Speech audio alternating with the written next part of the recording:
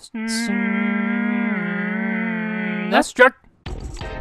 I get irritated at games that can't make up their mind what their real title is. Here we have Doom Troopers, or is that Doom Trooper, or Mutant Chronicles Doom Troopers, or Doom Troopers Mutant Chronicles. Whatever it is, believe it or not, this game is based on a card game called Doom Trooper as part of the Mutant Chronicles franchise, but this plays like any other side-scrolling run-and-gun game. And for the purposes of this video, I'm just going to refer to it as Doom Troopers, since, you know, that's what the box says, while the Mutant Chronicles is just kind of tucked into the corner there. One glance at this game gives off a distinct impression. Hey, sweet, it's Donkey Kong Country, but with automatic weapons and explosions and gore. Well, kind of. It's clear they're going for the same pre-rendered look that Donkey Kong Country had, but it doesn't always work. The second level here with the spotlight and the missiles firing at you from the background is a cool touch, but everything looks kind of bleary. And check out this boss fight with this skeleton dude puking on you, but he only has a few frames of animation, as opposed to one of your two playable characters who move fluidly. In fact, most of the enemies in this game have shoddy animations, so the imbalance here really sticks out. In addition to that, Doom Troopers really starts out poorly from a gameplay standpoint, like the first level for instance. Sure, the animations of enemies losing their heads and then exploding into a mess of blood is pretty cool the first few times you do it, but it's the same enemy type over and over. There's hardly anything else to do, and there's none of the platforming or exploration that comes in games like Contra or the Turrican series. It's just move from enemy to enemy, from station to station, shoot to kill. It's pretty boring.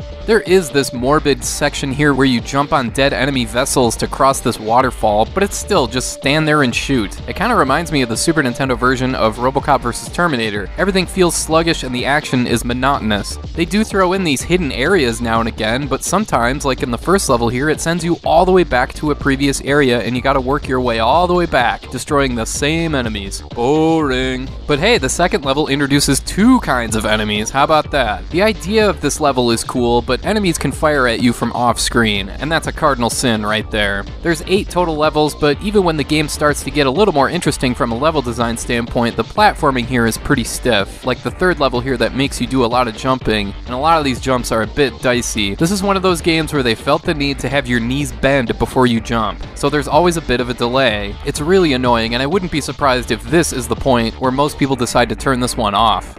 But this game isn't totally broken. The button layout is at least handy, with the R button serving as an aim lock so you can fire in all directions, and the L button functioning as a punch so you can push enemies off ledges. You know, so you don't have to stand there shooting them 100 times waiting for them to finally die. Or you can use up to 10 missiles that you can find here and there. There are 2 playable characters, but I'm not sure there's much of a difference between the two, or at least not enough to recommend one character over the other. And there is 2-player co-op here, which is nice. You start out with only 1 continue, but you can earn more as you progress, and there is a password system to save your progress.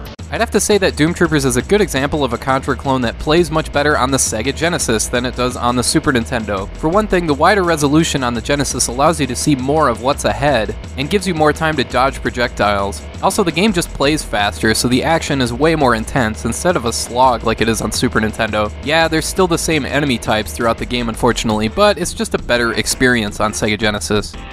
So yeah, Doom Troopers is pretty flawed. While the death animations are cool, the sound design is pretty well done, the music is decent, it's multiplayer, and the backgrounds and environments are nice looking, Doom Troopers plays like a bad version of Earthworm Jim. It's okay as a game if you can get past how stiff the platforming is, and you get used to holding the R button down to aim, but it's really not any better than stuff like Time Slip or Realm, both of which I looked at a few months ago. And honestly, I think I'd rather play Realm than this one. Doom Troopers may look like Contra meets Donkey Kong Country at first glance, but don't be fooled. Keep your expectations in check here.